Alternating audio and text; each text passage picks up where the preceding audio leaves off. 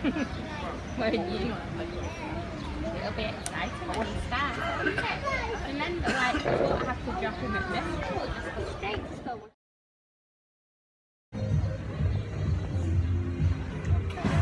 Daddy, I put sweeters inside here. I remember them, guys. Cheers, Jenny.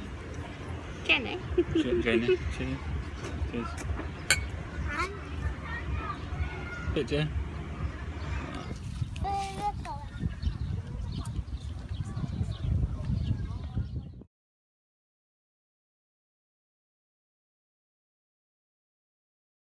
Susan says, "Hi David, I'm really enjoying the vlogs. I was diagnosed in September 2013 and you and Emma are really inspiring me. I want to do more to help but don't know where to start. Keep up the great work." Well Susan, you're already doing it. You've made a comment, you've put yourself out there. That will also, other people will see that and I hope they'll feel like they can speak out too. If you want to do more, then contact us on Facebook or Emma and do video blogging, write something, say something, get on Parkinson's UK. See if there's any local groups in your area. Maybe look into that first. If there's not, I can suggest a few online Facebook groups that might be interested in speaking to other people on. Get in touch if you want to find out about those. I can definitely recommend a few. Sabila Sabila A, thank you a million times, that's nice. Talking clearly and honestly about PD is going to help more people than you'd think. P.S. I'm also stealing the Lego hands line from you. Lego hands. Thanks Sabila, thank you Sabila.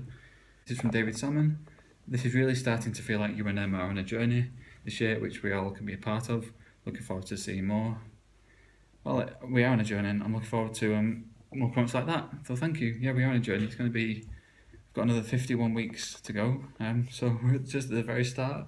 So by the time we look back and see how many videos we posted, it will truly be a strange and wonderful experience. You can have the best of plans with PD. Once the wheels fall off, you get tired or you wear off, everything has to stop and change. So unfortunately that's the nature of the conditions, isn't it? Tariq C 2012 on YouTube. Good morning David, I hope you enjoy your vacation. I'm enjoying watching both you and Emma. I was just diagnosed this past October, not long ago, at 47, and your videos helped me a lot.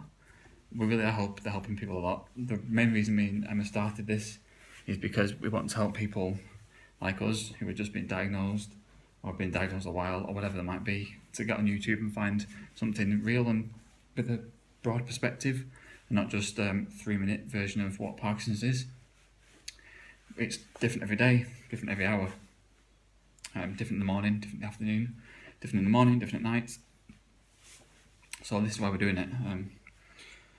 Some days I'm so exhausted to make these videos and I'm only making this video now. If people are wondering why I'm sat here making videos while I'm on holiday, well, as you can see through the